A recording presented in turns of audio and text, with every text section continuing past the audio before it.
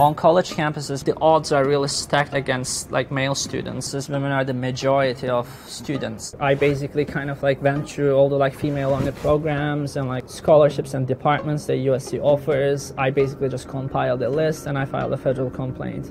GEMS, Girls in Engineering, Math, and Science. It's a summer camp for middle school girls only. I just saw that as just blatant discrimination against middle school boys, and so I filed a complaint. You cannot ignore how we got here, because if you do, we'll probably end up back there. In the last year, the Department of Education has opened several investigations into American universities after complaints that those universities are systematically discriminating against male students. The argument is essentially that by funding women's-only scholarships and programs, universities are discriminating against men.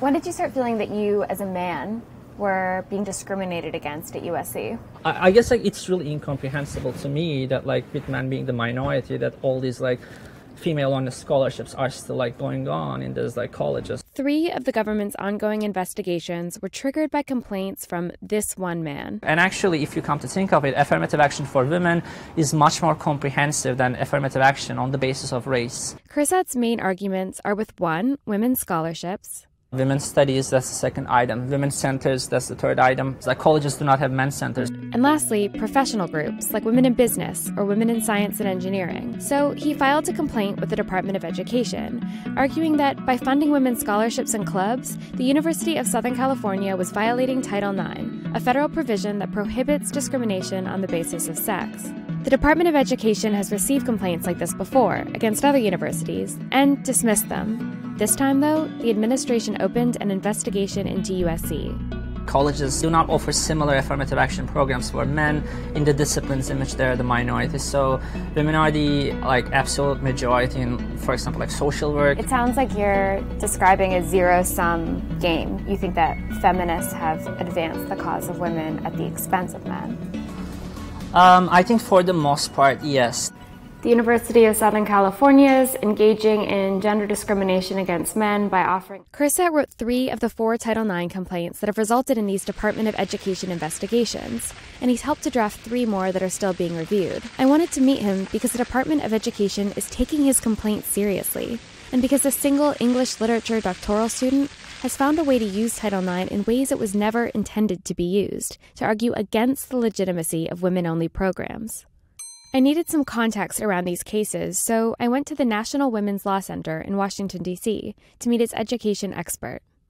It is concerning that the Department of Education is investigating these complaints rather than just dismissing them outright. In states where affirmative action bans have been implemented for race-conscious admissions, we've actually seen enrollment for people of color drop. We're really concerned that doing away with gender-inclusive programs, you would see the same thing for women across the board. Back in the late 1940s, women were less than 30% of postgraduate students. Title IX was signed into being in 1972 by President Nixon. The idea was to mandate equal treatment and protect women from being held back by gender stereotypes. But by 1981, women were earning more bachelor's degrees than men were, and they have every year since.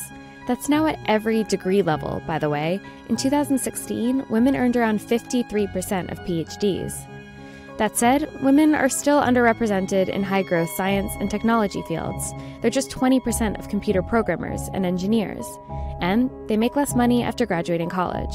While affirmative action has helped women overall, not all women have seen the gains from affirmative action. So women of color, particularly Black and Latino women, are still underrepresented in college. Should we be worried that women are the majority on undergraduate campuses? Does that indicate that men might be struggling in some sort of systemic way to access college? I think it's a good thing that, campuses are becoming more diverse. We're in a global economy, and you need to learn from people from different walks of life. Chrisat has continued to file Title IX complaints against schools he does not attend and has nothing to do with, something that I was surprised to learn Title IX procedure allows. Why did you choose Yale and Princeton? You don't go to those schools? Yes, I initially thought of filing a complaint against Harvard because I think that's kind of like an iconic move. Like people who challenge affirmative action just go after Harvard. But I felt like Yale has more female on the program. But why is it your business to file Title IX complaints against Yale and Princeton at all? You don't go there. Why not let students there decide how they want their campus to operate? No, I guess like mainly kind of like to inspire others, I guess. In the last year, Kursat has become a kind of figurehead for this activism. He even created a guide. He calls it How to Abolish Affirmative Action for Women, and put it on the internet. I've been in extensive correspondence with like some people who want to file similar complaints. I just want to say first, I'm so proud to be one of your students, and second, please excuse the informality, you're the man. But if he is a figurehead, he's an imperfect one. Kursat is affiliated with a men's rights group called the National Coalition for Men, and he helped the group file 3 Title IX complaints. The Coalition for Men is concerned about women's scholarships and programming, sure, but it also accuses feminists of conspiring to hurt men and boys. Presented by the National Coalition for Men. If you're a man attending college, you've probably noticed a lot of focus on your campus about the issues of women. There are women's and gender studies programs. And another thing, in 2015, a female student filed a Title IX complaint against Kursat, alleging that after a short romantic relationship, he harassed and stalked her. Do I want to discuss that? Ideally, no. According to Department of Education documents, Kursat filed 2 counter-complaints, also with the university's Title IX office, but USC decided in the woman's favor and ordered him to seek counseling. Kursat disputes the allegations and the university's findings. To what extent did the Title IX complaint against you motivate your future Title IX complaints? I'm not sure. I think I would have filed something about scholarships, probably, because I started writing that draft a long time ago. Hey, Kursat? Hey, it's Mark Perry calling, and I just wanted... Do you have just a couple minutes? This is Mark Perry. He's not affiliated with the National Coalition for Men, but he speaks with Kursat on occasion about his own Title IX complaints, which he's filing not at the federal level, but with university Title IX offices across the country. It's kind of a part-time job for me. The first issue that I became aware of and got interested in is that about 45 miles away from here in Lansing, Michigan, at Michigan State, they had a all-women or women-only study lounge, gender apartheid, as I called it. So then I filed a civil rights complaint. As the case was proceeding, Michigan State opened up the lounge to all genders, though administrators said they made this decision before Mark got involved, after receiving complaints not just from male students, but from the transgender community. Because if it's a women only, then it wasn't clear if you're transgender or gender non-binary or gender fluid or gender non-conforming. It wasn't clear if they were allowed into a women's only lounge.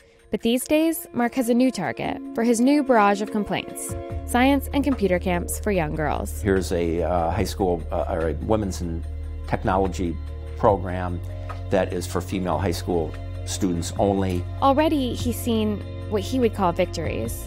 Last year, the University of Michigan-Flint opened its girls' math and engineering camp to boys. And after receiving another one of Mark's complaints, the University of Minnesota quietly opened up 2 women's-only scholarships to men. But critics, and there are many, say these men's rights activists have profoundly misunderstood Title IX. The Department of Education's regulations specifically allow for affirmative action programs. The idea is that the numbers don't tell the whole story. Men may be underrepresented in certain fields like social work or nursing, but not because of the same institutional discrimination that held women back for decades, and that today's regulations are designed to correct for. Men are often underrepresented for different reasons, often social ones. For example, teaching. There should definitely be more men, Black men especially, in the teaching field. I think if you really wanted to have a conversation about getting men in fields where they're underrepresented, I'd be open to that conversation, but that's not what we're hearing. But instead of hearing good faith ideas about how to help men and boys, she's just hearing calls to take programs away from women. How the Department of Education responds to these complaints could send a signal to universities across the country and might push them to reevaluate their own women's programs. In a statement to NBC News, the Department of Education Press Secretary Liz Hill said that the office is committed to neutrally and impartially assessing individual claims on their merits. So I wonder, is it the time now to be reevaluating women's-only scholarships, programs, and policies? There might be a time, but we're not there yet. In fact, we may eventually have to discuss implementing affirmative action for men in colleges because that imbalance is not going to disappear anytime soon.